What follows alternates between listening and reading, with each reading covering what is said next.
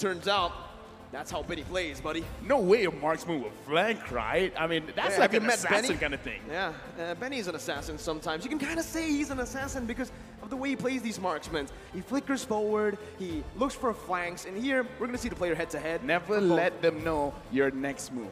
That's what Benny did. Never let them know your next move. And that's what makes him a force of nature. That's what makes him the Storm. He just comes up. And here, leading these two players, the gold laners, are these roamers, all right? Yawi, the playmaker, and his idol, Mumshu. Oh my Venus. Again, they're two different kinds of roamers, two different kind of team captains, but the way that they lead their teams are just perfect for their playstyle. We've seen it, right? Again, Yawi with more flashy heroes. But for Venus, it's time to enable. But here, we're going to be put in right into the team fight. Echo with... Actually, it's a pretty good trade now that I see it for Blacklist. Not that bad. Yeah. Benny actually fell. But the airstrike, though, from Sanji in the mid lane, making it in favor of Echo. All right, something transpired in between the time we resumed and paused in. But for now, real quick, folks, Blacklist forcing out a push up top. Buff still secured per side, and we're looking at a possible kill on Edward. Nope. That's Edward for you. Gets out in relative ease again, right? Echo trying pressure, but now it's just for Blacklist International to punish in the goal, well, in the other side of the map, which is going to be the XP lane. They even tried to deny as much as possible from Benny, forced to use a torn apart memory to get those last hits. This is the world stage, so I'm allowed to be a little bit more critical looking at the way that the game is transpiring. We just spoke about this, Yawi versus Venus, and Yawi is going to be able to find that iron hook. Connecting onto Wise, bringing it back under the tier 1, and that's everyone collapsing. Benny with a torn apart memory back up on that cooldown is going to be able to secure it. Feather Edge right now on to Haji and Ohem. Haji going to be stunned up, has the Feather Airstrike, but both teams disengage. King and the Queen in a flash goes out. I mean, Edward able to make the most of a bad situation, but LaFell, what does this mean? First of all, I just want to say I'm so glad I was interrupted because I was about to say Blacklist was actually looking pretty good because Oheb is going to scale up and Yawi's not hitting the hooks, but never mind. Yawi got a very crucial hook, and the thing is, this is the time where Benny Cutie, I would say, is almost at his max because he already has his Blade of Despair as well as the Fury Hammer. Enough penetration, enough raw damage. This is the time you force the fight. This is not about waiting. If you see an opportunity, just go for it. And it looks like Blacklist has already found their window. Haji pulling out Sanford, Karltzy losing the pull battle against Wise. Blacklist have a small favorable position over the Lord. It's closer to the south, closer to Wise. They spot on my Venus. Yawi throws out a hook. And now the Lord dance continues. It's a very slow Lord dance. It's a macro-centric play here. Mid-control. It's the spot for, and that's concealed though. Yeah, we're gonna be able to find Haji with Bloody Hunt as well. That's the damage coming through, and a turn apart memory finds its mark. The Venom Rage to follow it through. Yawi gonna be taken down. Sanford jumps in with split. Venus puts him on blast, stunning him up right now. Karltzy gonna be taunted up. Kind of airstrike to the back line. Oh, it's gonna be caught. Wise now with the Appraiser's Wrath. Still able to sustain for a bit as Sanford still on that split. Jumps back away. Venus taken low. That's gonna be Benny dealing out of damage. Now with the turn apart memory. Benny QT with a flicker forward again. Styling on Blacklist International.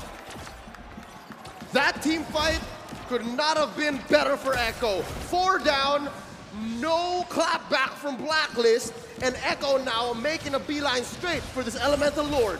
Okay, now Edward coming in, not going to be able to steal. But yeah, in this game, objectives are important.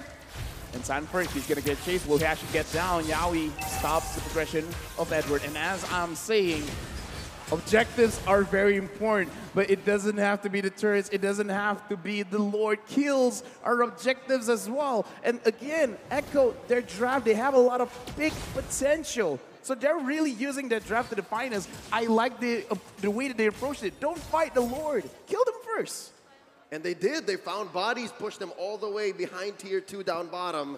And it's putting on my Venus, who just hit the ranked first one, average assist 10.4 per game here in M4, into a weird position. When do I use Numen on Blast? When do I protect my teammates? When do I find a proactive spot, a window for us to clap back? And it's looking harder and harder by the minute. Echo pushes mid tier 1, and now they're threatening tier 2 as well. Watch Sanji, he's concealed.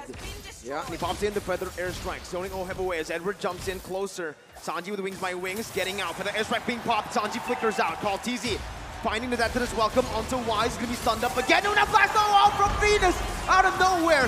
Sanford still in the front lines, Benny QT dealing damage right now as Edward's gonna be able to jump into the back line, but the Bloody Hunt catches Edward, and a torn apart memory silences him, takes him down. Sanji with wings by wings, Oheb gonna be taken low, forced to flicker out by Yawi, and Sanford flickered forward. Now, Echo still on the march, with the Feather Airstrike taking Venus down. Haji is all alone, terrifying Yawi.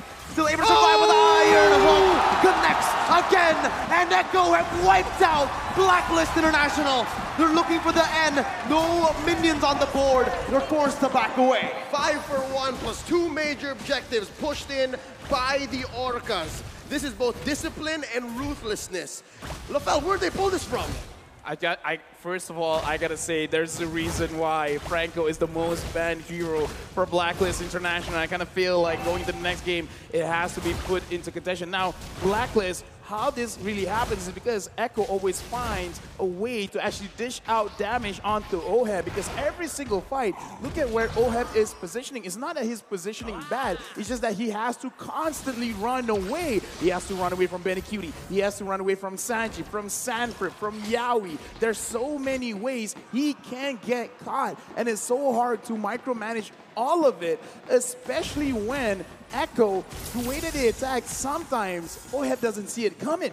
It sounds like Blacklist has been overloaded by Burst and also a good amount of CC. And those two things are lethal against a lineup like Blacklist, against the Ubis strat. And they just can't pull it off here as Benny Cutie forces a push up top. And that's a clean tier 2 tower take, gonna help open up this Luminous Lord for Echo. Now 8K ahead at 13 minutes. That's insane, and on top of that, Benny's on a hero like the Brody, who snowballs like an absolute monster. And you can see here, this is the play by Blacklist International. They still want to contest. Lord taken to half HP. Karltzy still on it. This is the Lord dance. At the mid lane, pressure will be popped in from Echo. 8,000 gold lead. The Feather Airstrike will be popped in. The zone. Other members away. Karltzy with that is welcome. Finding it. Haji stealing. The Feather Airstrike again. The Feather Strike. Into the Ground Blast. Why steals it away? Yawi got the Bloody Hunt, but it's all for naught. Sanford all alone. Yawi's gonna be gunned down.